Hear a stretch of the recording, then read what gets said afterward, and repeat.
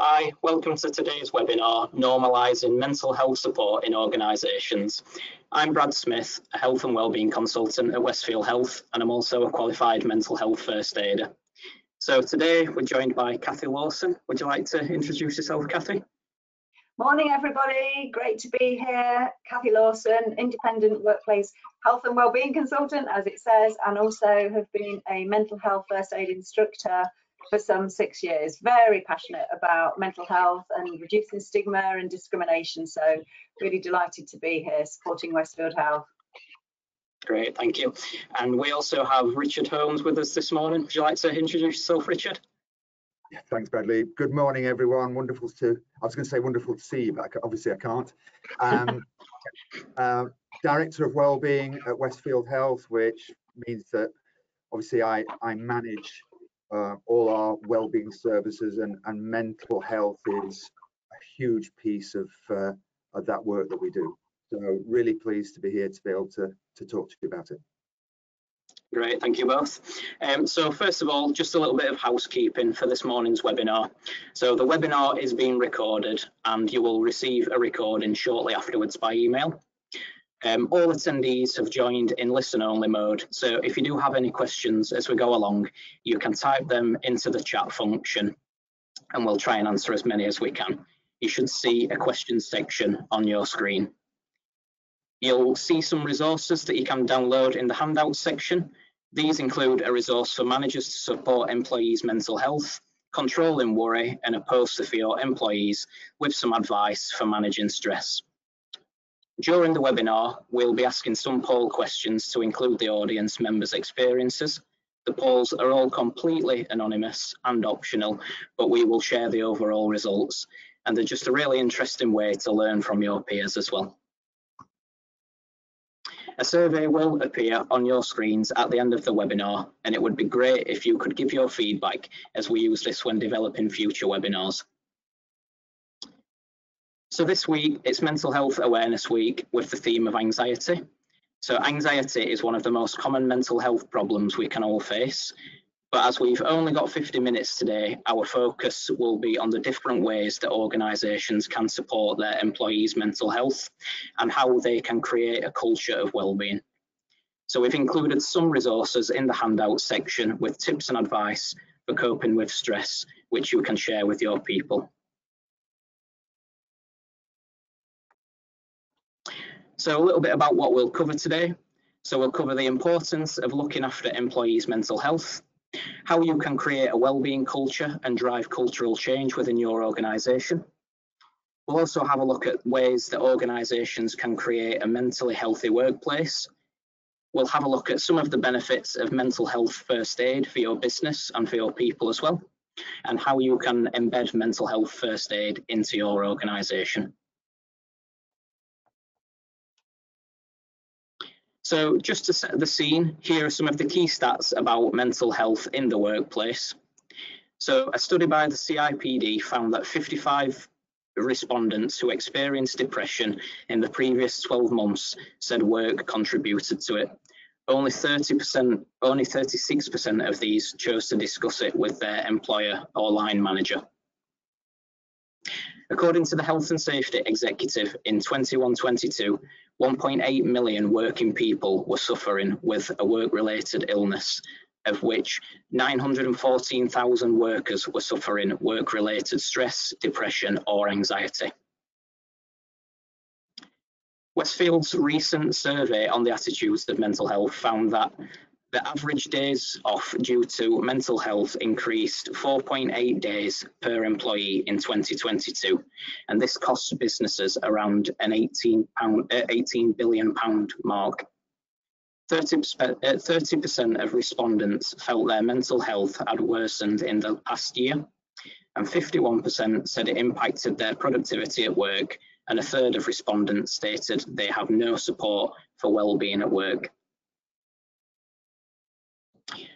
So we've just shared some of the hard-hitting stats about mental health and the impact it can have on work performance. So Richard, could you add to those and share some other reasons why it's important organisations look after and support employees' mental health? Well, Brad, I think first thing let's just all consider those stats that are being set out there.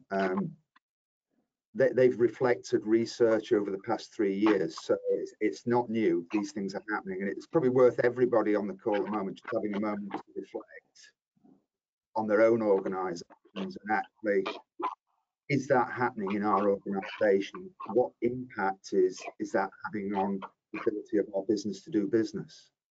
Let's just have a think about that.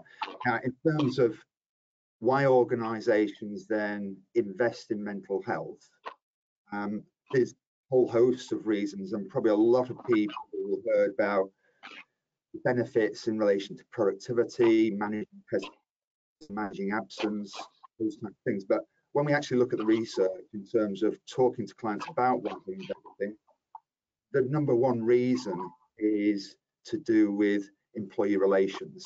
You know, this is what people now in the workforce expect from their employer. So if we're going to attract and retain high quality staff, we've got to support them with things. This is what people are demanding now. And then a lot of organisations will do it because they believe it's part of their duty of care. I know at Westfield, we have a fundamental belief that it's just the right thing to do. Yeah, there will be benefits for us, but fundamentally, this is our duty of care to look after our people. Cathy, any thoughts? Well, yeah, just to build on what you're saying, many of you may know it's not a legal requirement yet to have organisations focusing on mental health in the workplace. The HSE obviously looks at stress. They now have moved more towards looking at or including mental health in that as well. And there's been a move in the government. There was a law presented in January of this year to say we need this parity of esteem between physical health and mental health, because as Richard said, it's not just the right thing to do, it also affects the bottom line of your businesses to focus on people's mental health. And I know in my time I've worked with, I remember district council, they had about 30 mental health first aiders in their organisation. They were tracking the conversations that they were having over about a year period. And of those conversations, they found that 9 of those were people talking about suicide.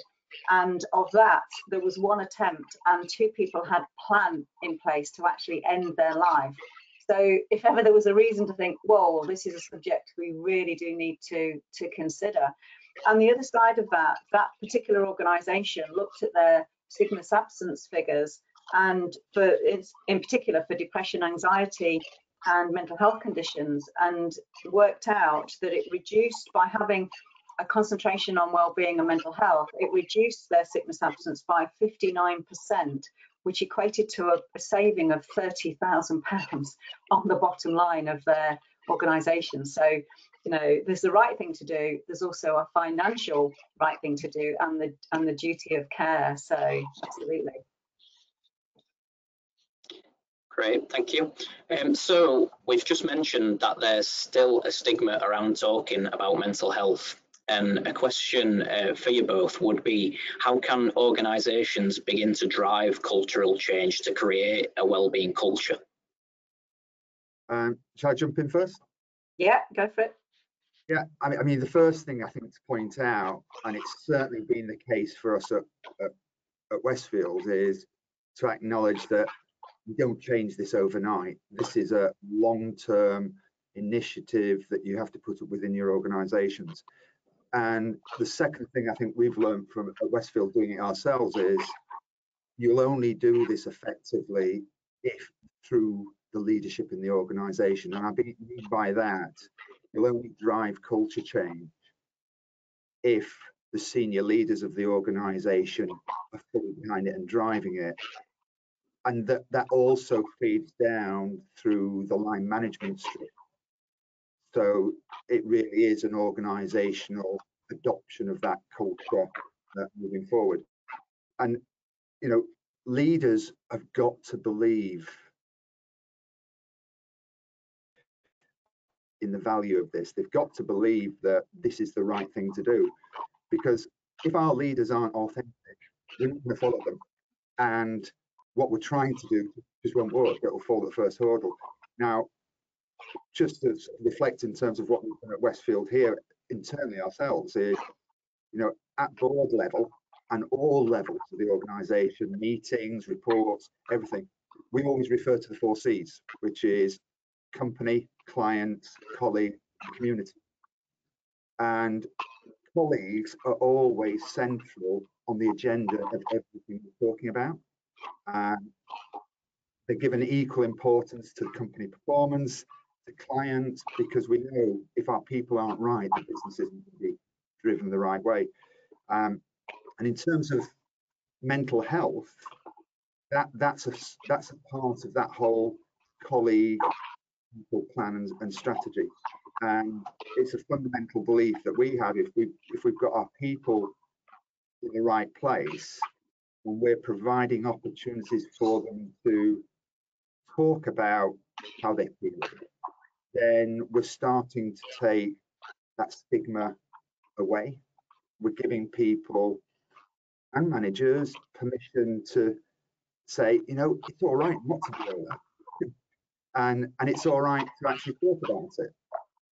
In the same way that you would do if you couldn't come into work because you broke your leg, we treat that same way as we would if somebody was feeling really, really anxious and they couldn't get out the front door. So it's about developing that feeling, that culture. You've got to build it slowly over time, I think, Cathy. Do you want to add? Yeah. Yes. Funny enough, I was delivering a course this week to an organisation, and I won't say who it is, obviously, but they were saying that from the management, they were sending out a communication every week talking about well-being, and said it's all great, but it was received in a very patronising way, because when you looked at the back end of the processes within the organisation, they were not actually following it through. So it wasn't building a culture where, as Richard describes, it'd be great if people can come in and talk about their broken leg in the same way they talk about the depression and anxiety. And there was that disconnect between it being almost a tick box exercise. Oh, we think this is the right thing to do, so we'll send some communication out. But actually, we've not done a bit more towards joining the dots. So, organizations, as Richard said, these things are not going to change overnight, but what they can do, maybe you've got a very male dominated organization and you have, let's say you have regular toolbox talks. Well, just a tiny thing you can do is to start talking about this subject and slotting it in without making it a big deal, but starting to say, oh, how do you feel about this? Use the feeling word. Let's talk about it and introduce it to the things that you do on a day-to-day basis, but make it real and make it genuine, and make sure you mean it when you are going to introduce these initiatives, because otherwise it doesn't change anything. People just say, oh, I just feel patronised, and they don't really mean it. And as Richard said as well, of course, it does start with the management, and make sure then the managers are aware that it's good, it's best practice for them to look at supporting the well-being and mental health of their employees in the same way that they look at their performance, and not to hide behind performance as well. So, yeah. Perfect, thank you. So we will begin the first poll. So I'm about to ask the panel for their suggestions on how organisations can support employee mental health. But first, we'd be interested to hear what our audience are already doing. So here's the first poll. Please take a moment to answer. And if you do have any initiatives in place already, please put this in the comments section in the chat box and tell us what they are so we can share some ideas with the rest of the audience. So for poll 1, do you have any initiatives in place to raise awareness of and support mental health in the workplace? So please either respond with yes, no, don't know, no, but we would like to know some more.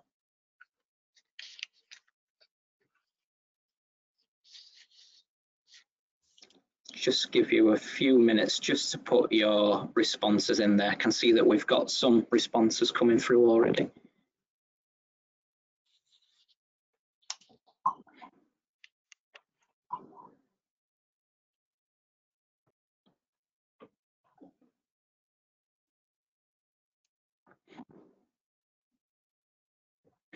just a couple more seconds just to get the last responses through. I can see that most of you have been replying already.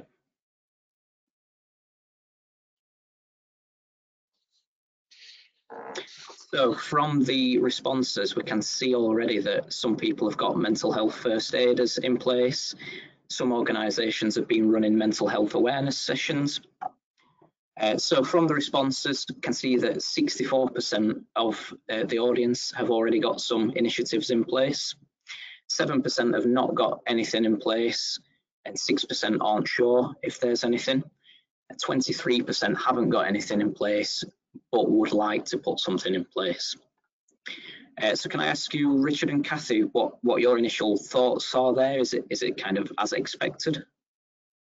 Yeah, I think from my perspective, yeah, very much as expected. If we'd done this a couple of years ago, certainly the number declaring yes would be significantly lower. We've seen a huge uptake in organisations recognising the need to address this. I think one of the key things that those that have done it, and it'll be interesting to hear from people that have already done it, how they've done it. I think we've got to recognise that for these types of things to be effective, you've got to know and understand what your people want and how the best way of delivering it to them is. That there's not one solution fits all, organisation by organisation. Likewise, within your own organisation, you'll have different employee groups, maybe different restrictions because of work practices, that sort of thing, in terms of how you engage with those people. So it's almost about finding the right mix of interventions and activities that will provide you with the best chance of engaging the largest number of people. I mean, from a practical point of view, Bradley, you're out there with your clients all the time. What sorts of practical examples are you seeing working out there? Tying in quite nicely with quite a lot of the responses we've had from the audience, people have mentioned wellbeing champions, which they've put in place within organisations. This is something that I have seen quite a lot of with clients as well. So within the organisation, they've got a lot of volunteers to be the wellbeing champions, whether they've got a health cash plan in place, which they can signpost to, or whether the mental health first aiders, again, that can give signposting. It's quite nice at an employee level to have those champions, somebody that a colleague can turn to for a bit of advice, a little bit of information. So I think quite a nice starting point can be champions to begin a bit of a culture with the well-being of employees. It's interesting, just picking on what Richard said a minute ago, is that, you know, find out what your employees actually want as well and what is going to work for them. Don't put a pool table in if no one plays pool, because guess what, it's not going to work, is it? So make sure you actually find what's going to be helpful. I've seen some organisations create wellbeing areas where they put a little quiet room in for people and then fill it full of bean bags and books and apps that they can access, like little headspace apps that they can take some time out just for 10 minutes. So, but find out what is going to work for your employees, because that's what will make the biggest difference. And then don't ask them and don't do anything. That's the worst thing you can do as well. Ask them and go, oh, we can't do that. No, if you're going to ask, make sure you're prepared to listen to the answers and act on them. Definitely. Yeah, so some great suggestions from the audience. So Richard and Cathy, we've got just over 500 people live on the webinar with us this morning. Range of different industries, company sizes, range of wellbeing budgets as well. Could you both share some other suggestions on how organisations can support employee mental health? The obvious starting point, Richard, if I may, is obviously make sure that you've got some mental health first aiders in your organisation. And as I mentioned earlier, it's not a legal requirement yet, but there was a campaign back in 2018, which some of you may have known, called Where's Your Head At? and that was built on in January of this year. It keeps going back to Parliament to say, come on, you know, we need this parity of esteem between physical and mental. So I suspect it's really welcome, if not sooner rather than later. And so so it could become a legal requirement. At the moment, it's a recommendation as opposed to it being legislation. So you can have mental health first aiders in your workplace, and think about how many people you've got and how many first aiders do you have, which gives you an idea about how many mental health first aiders you would want. Then make sure that you are doing training for your managers as well. You don't have to do full mental health first aid training. You can do a half-day awareness training. You can do Westfield have short webinars that you can use to raise awareness around mental health.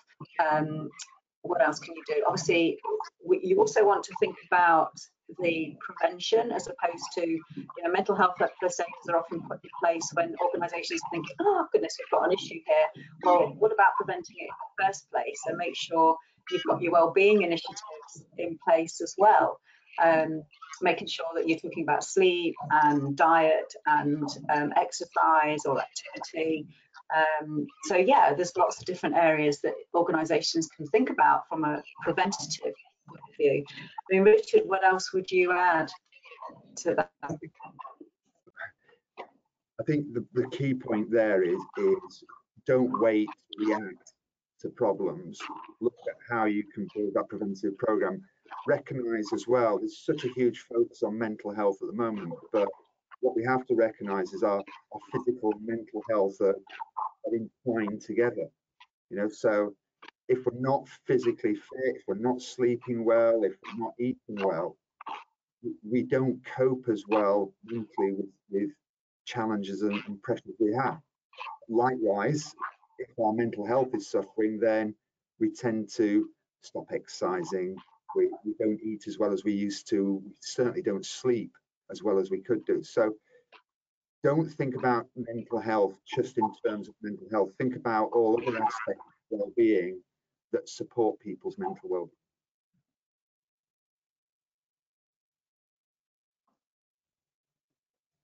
Great, thanks, Richard. So, Cathy, do you have any particular clients where you've seen certain requirements? Is there any specific needs that they're looking for in terms of mental health support for employees? Well, I guess as I was saying a minute ago, then what I see is organisations considering that they need to have mental health first aiders, that I also see organisations sometimes using it as a tick box exercise, and they send the wrong people for the training because they haven't considered who are the right people. They haven't asked them, do you want to be a mental health first aider? So that's obviously quite important. So I think if organisations are going to make those investments, then make sure you have got the right people doing it. If you want to train your managers, then again, make sure that you're selecting the right people for these roles, and you can do some one-day training for the managers that don't have to do a full immersion. Or you can do some awareness training. And so there are lots of options where you can get mental health and well-being on the agenda for everyone across the organisation. So yeah, I think I'm sort of repeating myself here, Brad, but yeah, saying the same sort of thing. Yeah. Yeah, ties in quite nicely with the next question and the next poll. So obviously, Cathy, being an independent mental health first aid instructor, and you lead a lot of the training courses for Westfield Health, I'd be interested to hear from our audience if you have any mental health first aiders in the business already. So again, just the same as before, if you could respond with either yes, no, don't know, or planning to in the future. And we'll just give you a few seconds just to put your responses in there.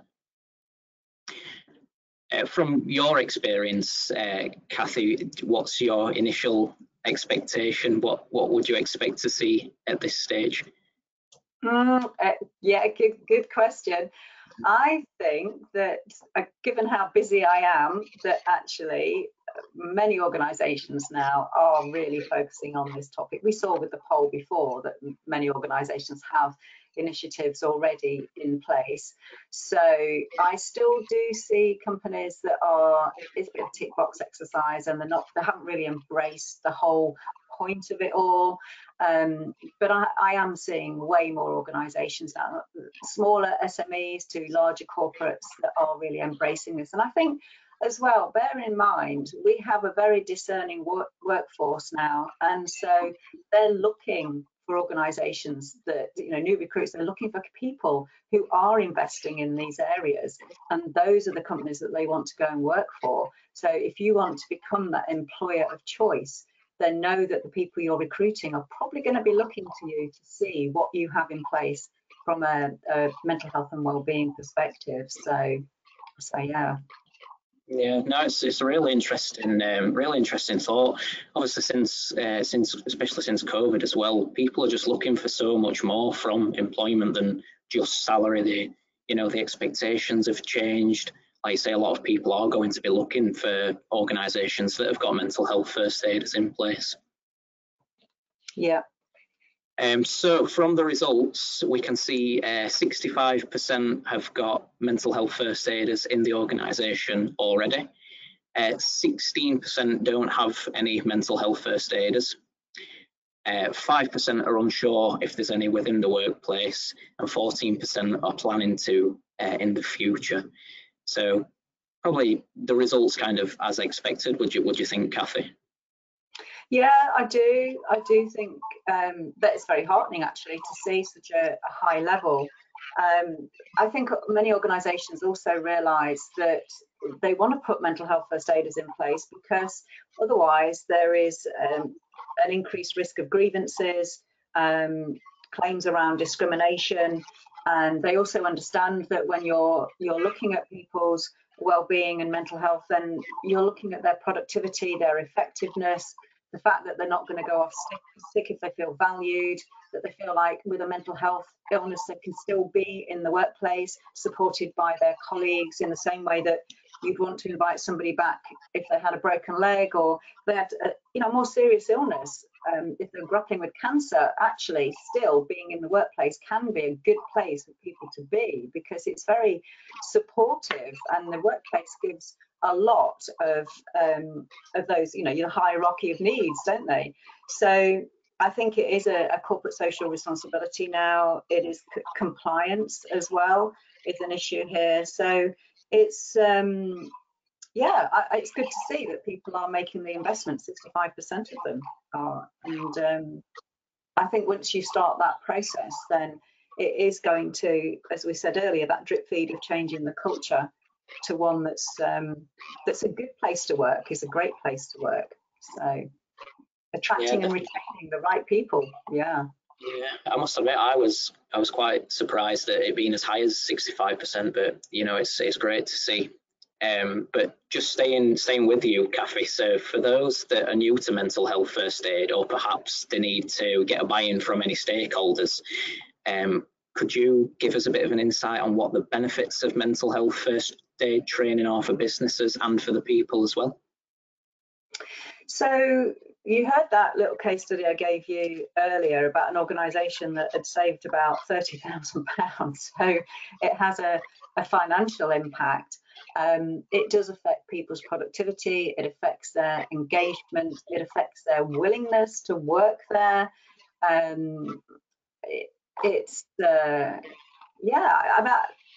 The benefits are huge around investing in this particular area. And you can, of course, bear in mind, you can start to measure these wellbeing initiatives and mental health initiatives that you put in place. You can measure how many conversations you're having, and that's obviously, if you're doing it in a GDPR way, you can still, it's good practice to say how many people are talking about this subject, in the same way that you would gather sickness absence figures for depression and anxiety. So you can measure your wellbeing initiatives to see what impact that it's having on your organisation. So, Richard, do you want to build on any of what I'm saying there about why companies want to invest in things like wellbeing and mental health? Well, I think a lot of that we've covered. I just wanted to touch back to what you were referring to in terms of the MHFAs, and particularly considering 8 out of 10 organisations that are represented on this call actually have MHFAs in place or are planning to do so. And I think one of the key lessons we've learned at Westfield is it's not just about putting MHFAs in place and then it's job done. It's how do you continue to proactively get people to engage with that service that you've invested in.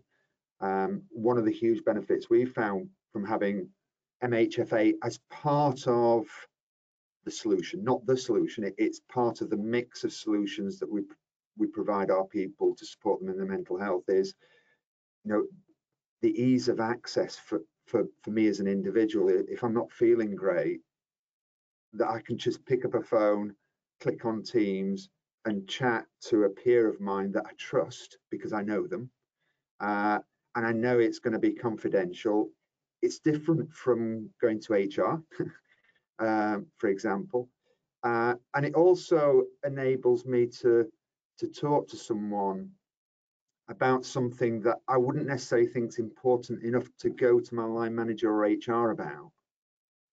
But you know what? If I didn't talk about that now, what's the chance that it could then escalate over time and I end up to have that conversation with my line manager? So I think we should look at MHFA provision as both a preventative measure as well as there purely to react to people's troubles and issues. You know, if we can get people talking as early as possible, then it acts as a preventative tool as well. And that's, I think, is the real benefit we've seen. But it's part of our mental health strategy. It's not the only thing we do. And I think that's the key thing as well. Yeah, absolutely. You want prevention as well as being there if people need support. So yeah, both are true. Great, thanks, Richard. Sticking with you, Cathy. So, in your experience, what makes for a good mental health first aider? What particular qualities should an employer be looking for? Oh, Brad, I'm so glad you've asked me that question, because yeah, because there are things that you need. So first of all, let's pick people who are interested in mental health for a start. Okay, it's quite a commitment to be a mental health first aider, so make sure they want to do it. They understand that it is a responsibility, like it would be if you were a physical first aider. Make sure that you're picking people that are not currently overwhelmed by dealing with their own mental health issues, because that's not necessarily going to help. Mental health first aid training is not about resolving their own personal mental health issues.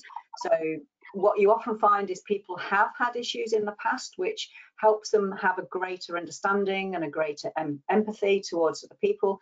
They're probably perfect for the role, but not if they're still in it, because it's going to be overwhelming for them. They're difficult topics to be talking about when you're talking about suicide and depression, anxiety. So make sure they're available to do the job. I have had somebody on a course who says, well, I work on a critical piece of machinery on my shop floor, so actually I'm probably not the best person, because if someone comes to talk to me, I can't stop the machine. In the same way that they wouldn't be the best person to be a physical first aider, because if their machine's critical, they can't suddenly switch it off and say, yeah, I'll be there in a sec. So make sure people have availability, have a good cross-section of people. I've seen a company have all of their HR people trained. Great, but not everyone's going to want to go and talk to HR, as Richard said. Again, you know, pick the right person that you want to speak to, that you trust. So have a good cross-section that represents your workforce. If you have shift patterns, then select people in different shifts. So you're not just saying, oh, well, this is only for the day workers. Oh my goodness, what else? So yeah, make sure they've got an interest, they're available, they can commit to the time, and they are a good representation of your workforce at all levels. Because remember, you might think, oh, well, I'll just have somebody on my shop floor, or I'll just have somebody in my marketing department. But what about the very senior directors? They also want to talk about their mental health as well. So let's, you know, I've had CEOs and very senior directors on the courses as well, which is fantastic. That's a really good commitment from an organisation to acknowledge and recognise that, you know, we can cover everybody with this. So. Add to that, Cathy, because this is a really interesting point, where you're talking about an organisation selecting representatives from different parts of the business at different levels, that type of thing. Absolutely agree with. And then I think what's equally as important is then taking that selection process down to the individual. So what I mean by that is these are critical roles as part of a mental health strategy. Now, for other critical roles, for other functions within our organisation, we don't just ask for volunteers. You know, we have rigorous selection processes for that. Now, quite often what we have to do, because of everything you've mentioned, Cathy, is we have to ask who would like to volunteer to do this. Just because somebody's volunteered to do it doesn't necessarily make them an appropriate person to have as a mental health first aider. So as well as having a selection process which gives representation from various parts of your workforce, it's also critical then to say, right, now we've got those volunteers from those various parts of the business, are they the right people for us to use in terms of their skill set, their reputation within the business? You know, if they're known as a bit of a gossip, probably not the person as a mental health first aider.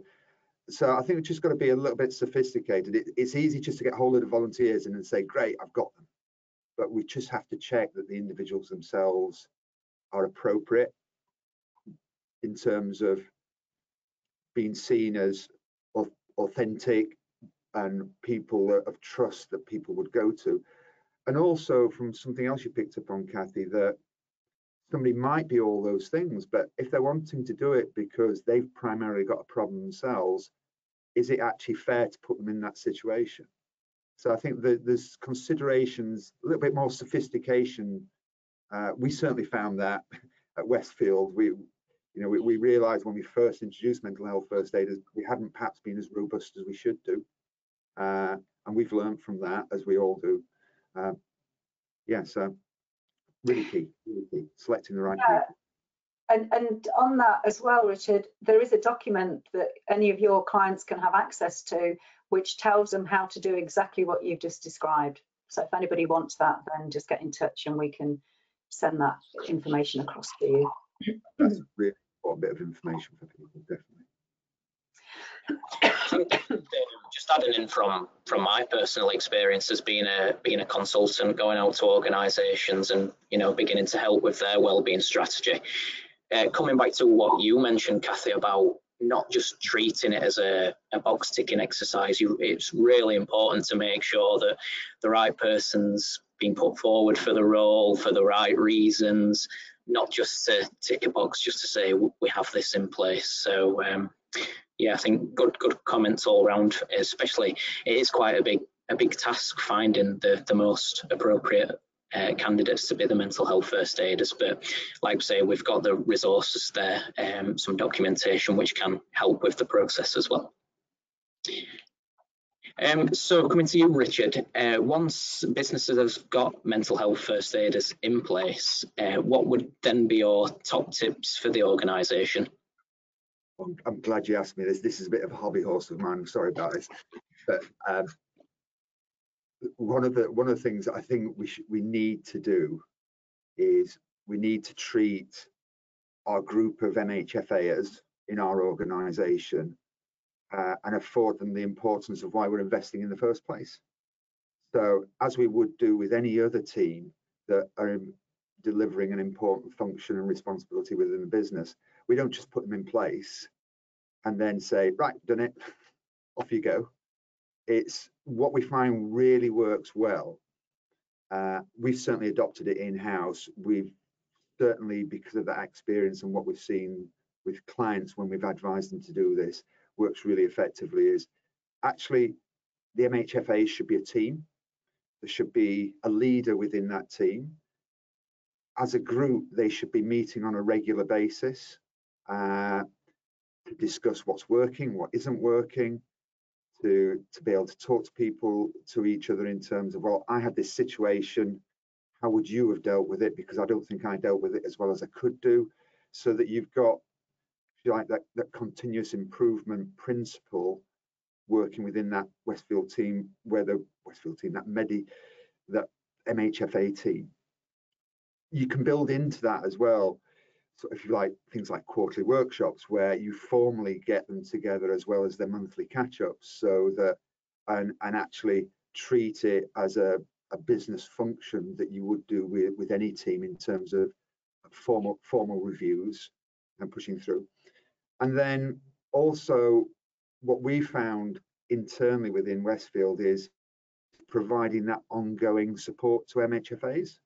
So, you know, for example, we put all ours through the refresher training that typically you'd normally advise to do every 3 years.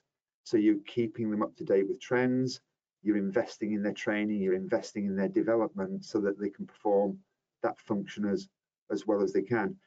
And there's another bit, I think, that's close to my heart, but I'll ask Cathy, because it's close to her heart as well, is, Cathy, who cares for the carers?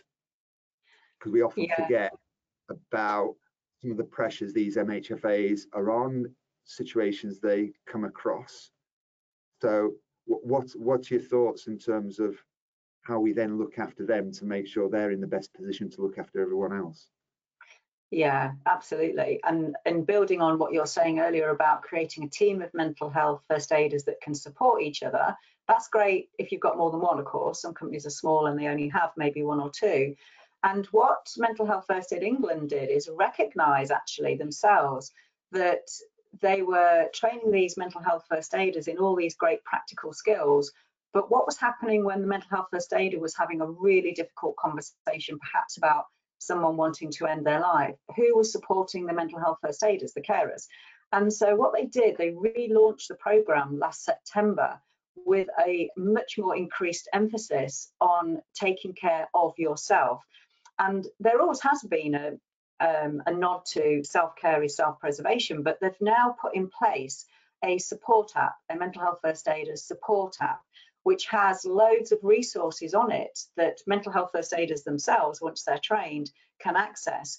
It has webinars on there that are specifically geared toward, this is how you develop your health and well-being and keep yourself safe.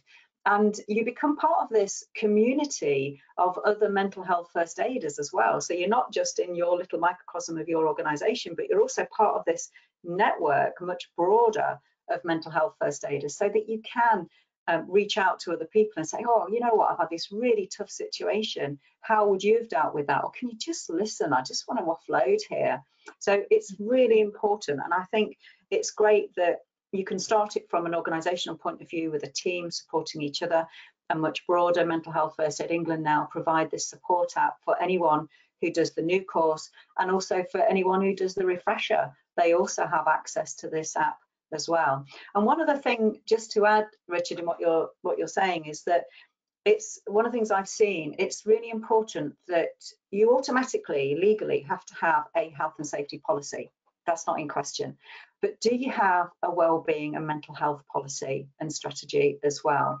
Because if you don't, that is also good practice, because it takes the guesswork out of what you're doing to support your people. So if you haven't got it already, really have a think about, do we have a wellbeing policy and a strategy that supports wellbeing in the organisation, supports the mental health first aiders? It clarifies if your mental health first aiders in support of them, let's say they do have a crisis where someone's saying, you know what, I've got a plan to end my life, then what's the escalation process? Who do they go to? Who do they speak to? So let's have this written down clearly in a strategy and policy so that people know what to do and how to deal with it, because then you're protecting your mental health first aiders, your carers, which is where we started from. So yeah, good stuff. Great, thank you. Yeah, kind of just touching on with what Richard mentioned about with the mental health first aiders within an organisation, catching up regularly, whether it be quarterly meetings, at the end of team meetings. Just from my experience, a lot of my clients have done very similar things. They'll have like coffee mornings where the mental health first aiders will meet up, discuss, you know, what best practice is, if there's been any issues that they've faced or found, and it does work really well, and even just provides that little bit of support. It can be a bit daunting for a mental health first aider thinking that they're in it themselves, so it is always good advice to try and catch up regularly with colleagues. I know it's something that we do at Westfield as well. A lot of my colleagues are mental health first aid trained, and we catch up quite regularly. So yeah, good advice to maybe have some team meetings, some coffee mornings. So we've had a really interesting session so far. We've covered on how you can begin to create a wellbeing culture, the different ways to support mental health in the workplace, a little bit about how mental health first aid training can help businesses and employees, and how to make the most out of that investment. So we're about to move on to some questions from the audience.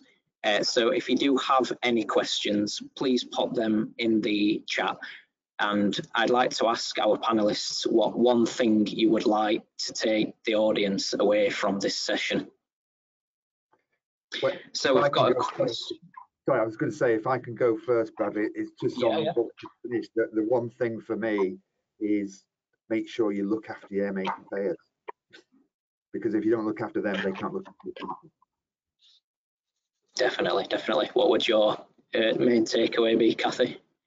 I can't do it in one word, Brad, but I have to say that I think it's for organisations to take this subject seriously and to really consider, you know, put your mental health first aiders in place, make sure you're taking care of them, put your strategy in place, and look at your wellbeing policy as well. So you're looking at it as a holistic picture, not just, I know we've been talking about mental health first aiders, but it's only part of the equation, isn't it, as well? So let's look at the broader picture as well. Yeah, definitely.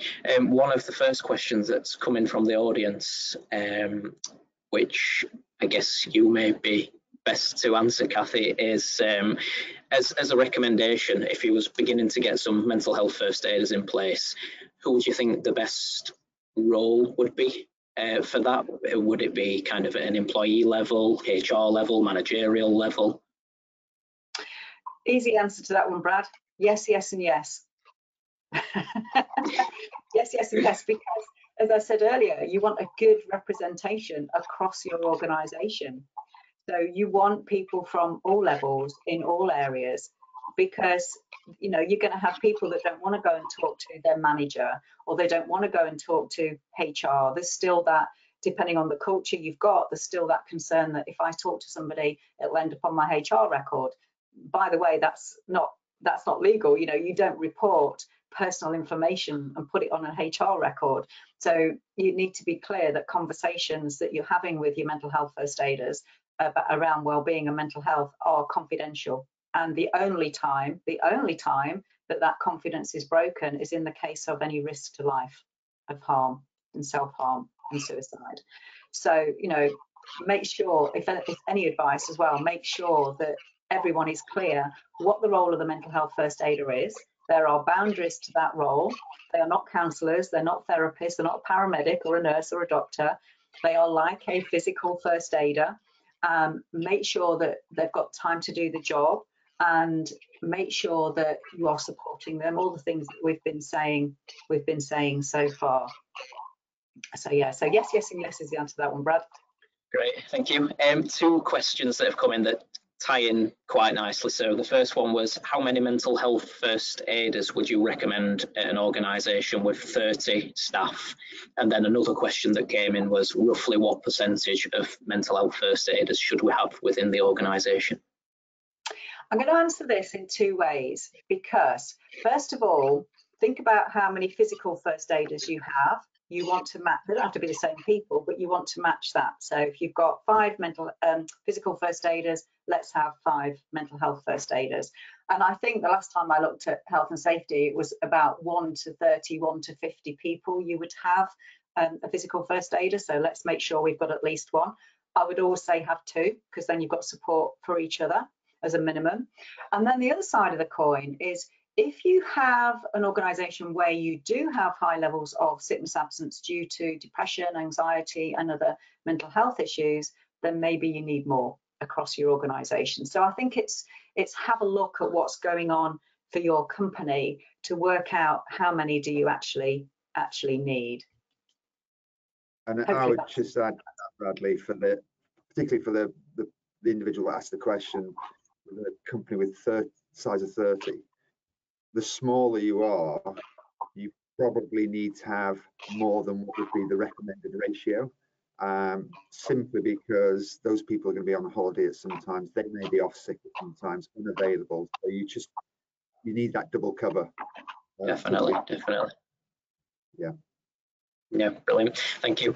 Another question that has just come in is, so one of the attendees works in a highly male-dominated industry. They have mental health first aiders and often promote wellness initiatives. People are stressed, but they don't want to talk about it. The first aiders are not used. What can they do to change this or help promote the use of the mental health first aiders? Yeah, that's a tricky one. I work in a lot of companies that are very heavily male dominated, and I think it's about making sure you've selected the right people to be the mental health first aider, because like I say, if you can get somebody who is one of those males, then they're probably a better person to be the mental health first aider. You have got as well, something I often suggest to companies, you've got an organisation, or it's a charity actually, called Andy's Man Club. Andy's Man Club is a charity that has, it's a charity that's nationwide, so you'll have one somewhere in your area. And they often do weekly meetings where people can drop in on a Monday for some bizarre reason, but also they will come into the workplace and talk to your men about mental health as well, specifically. So it's men talking to men, often about their own experiences. So I think it makes it very real for them and gives them permission to start talking about their own mental health. And it is a bit of a drip, because we do know, and this is not a generalization, this is factual, that men historically haven't tended to talk about their feelings, they haven't tended to open up. It's considered weak, it's considered shameful, it's considered a vulnerability. And it is working hard to keep breaking those stigmas down. And sometimes you just have to talk about it as it is. I know that you might feel weak or shameful or vulnerable, and we're here to listen to you. And it's just a question of chipping away at it, really. And it does work. It does work if you can keep doing it. But if it's not working at the moment, then have a look at who you've got as your mental health first aiders. Have a look at how you're advertising them. Have a look at how you're promoting the conversation. So have you got a quiet area where people can talk that's not going to be a goldfish bowl and everyone's nudging everybody going, oh, what are they talking about? Do you have a coffee area? Can you make it more informal? You've got to really think about your audience and what is going to work for them. And if something's not working, then think about it in a different way. So it's probably the best advice I can give, really. Yeah, no, great. Thanks, Cathy. So unfortunately, we're out of time. It's time to end the webinar. So thank you to everybody for taking the time to join this morning, and thank you to the panellists as well for sharing their expertise. I do apologise if we didn't get the chance to answer all questions, but we'll do some follow-up blogs on our website to try and cover all of the common topics. Please don't forget to download the handouts. And we know that we've covered some sensitive issues today, and we're sharing some mental health charities on the slide on the screen if you or someone you know is affected by what we've been discussing today. We'd appreciate your feedback via the survey that will appear on the screen, and you'll also receive an email with the webinar recording shortly. If you'd like to speak with our health and wellbeing consultants about supporting wellbeing in your organisation, please speak with your account manager if you have one, or if not, you can contact us by email at businessinquiries@westfieldhealth.com. Thank you.